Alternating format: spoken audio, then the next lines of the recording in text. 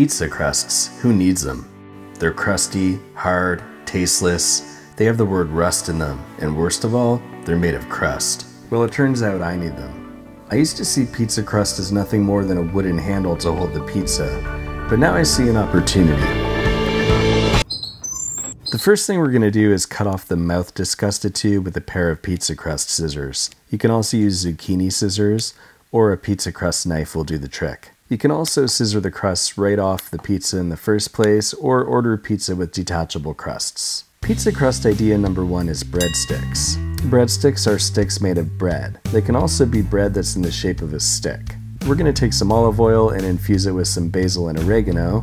Now we'll Bob Ross the outsides until we've got happy little crusts, then sprinkle on some salt. Then we're going to throw those in the undo on 400 for a few minutes until they're all crunch. Then we'll take them out and let them cool. Then you can dip them in butter, or dip them in bread, or dip them directly into your mouth.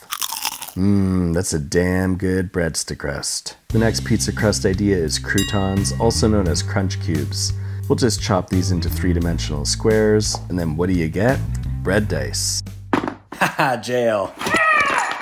Then just Rembrandt some olive oil on there, or maybe we'll give these guys free tickets to the Gravitron, and sprinkle on some garlic salt and a hint of pepper. Then we'll do our shake weight exercises. Undo still on 400, bake for a few minutes, and then, hark, what do my wandering ears doth I hear?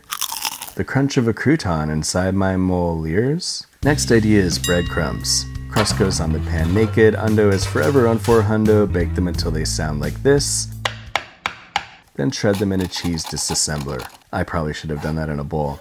Or put them in a bag and pretend you're making a pie, a very angry pie.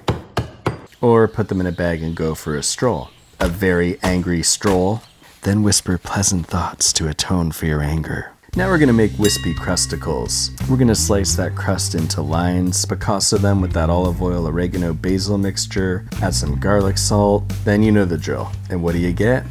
Basically thin, non-triangular Doritos. But they're not Doritos, they're thin wispy crusticles, or crusty wisp strips. But you should definitely give them to your kid and tell them they're Doritos, then when they taste them, watch them cry. Hashtag thin wispy crusticles challenge.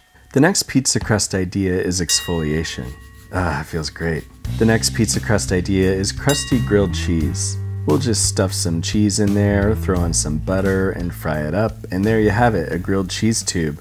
This is great for people who are afraid of rectangles and enjoy piping hot cheese, and pipes full of cheese. Oh, what do we have here? Another boring pizza crust? Nope. Slice it like this, and we have a miniature baguette.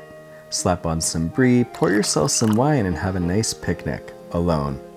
Je t'aime, France. Our next pizza crust is the Crustaco. Now we'll just wedge that open, slap in some taco stuff, and boom, Crustaco.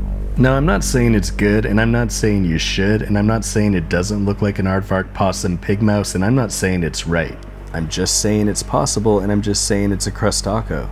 Cousin to the Paracco, equally disrespectful to both Mexico and Poland, and probably Italy.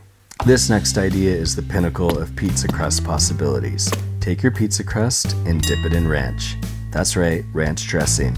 I don't know when ranch became the butt of every salad dressing joke on earth, but ranch's greatest purpose is pizza crust dip, and it will never not be great. So that's my entry into the leftovers challenge. The idea is, if you can, order more takeout or delivery than you can eat in a sitting, then make something creative with the leftovers, then post and tag it. Your takeout and delivery orders support restaurant workers, since that's the only business they have at the moment. And if you don't like challenges, feel free to take this as a guilt-free period of time to order out. And if you want to donate directly to the Restaurant Workers Community Foundation, there's a link below. Now here's a rippin' song about pizza crust. Pizza crust, well you must find a way to get it in your body.